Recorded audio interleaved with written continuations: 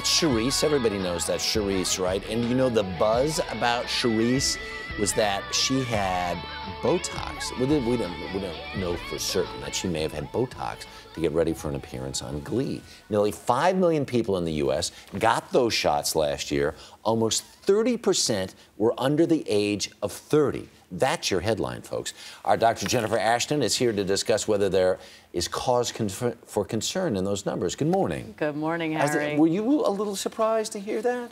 A little bit, but yeah. You know, I'm seeing this in my practice, not just with Botox, but with all types of cosmetic or aesthetic plastic surgery. Mm-hmm. It is infiltrating, pardon the pun, the younger age demographic. Right. And I think anytime you see 18-year-olds looking to cosmetic surgery, right, there is cause for concern. Is there such a thing as too young for Botox? Well, the FDA has approved its use for cosmetic or therapeutic indications in the age group of 18 to 65. So most reputable cosmetic dermatologists and plastic surgeons will not consider it below age 18. Right. And let's look back at these numbers again in terms of how many people are doing it and who's doing it. Tremendously popular. And when you look at how it breaks down, 0.2% of those who had Botox were actually in the 13 to 19-year-old age group. So obviously outside of the FDA indication. About 26% were in their 20s. So again, this adds up to about 27%. It's a huge chunk of the Botox users and are quite young. How do we account for the increase?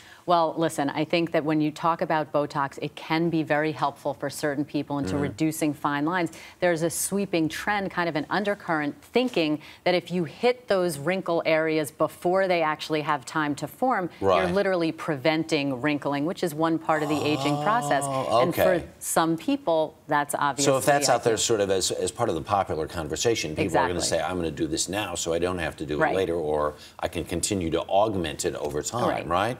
Okay,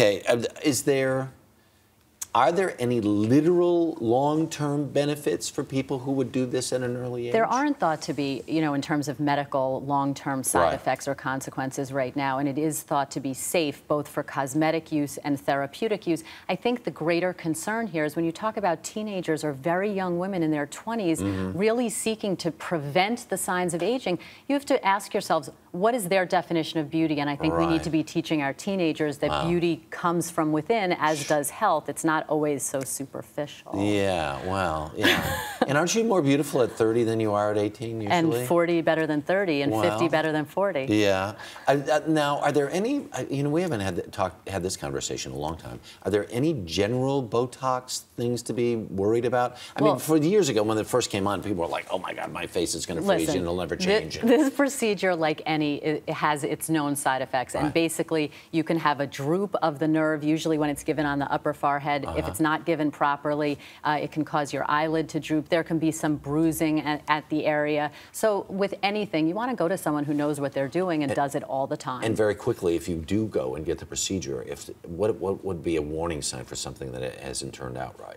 Well, again, if your one eyelid is closed, that's probably a bad sign. But, you know, we have to remember there are people who should not consider using it. And obviously, pregnant women, women who are breastfeeding, and those prone to neurologic conditions should stay clear of Botox and recognize their inner beauty. If you look like a pirate, you got a problem. That's All right, Dr. Jennifer Ashton, thank you.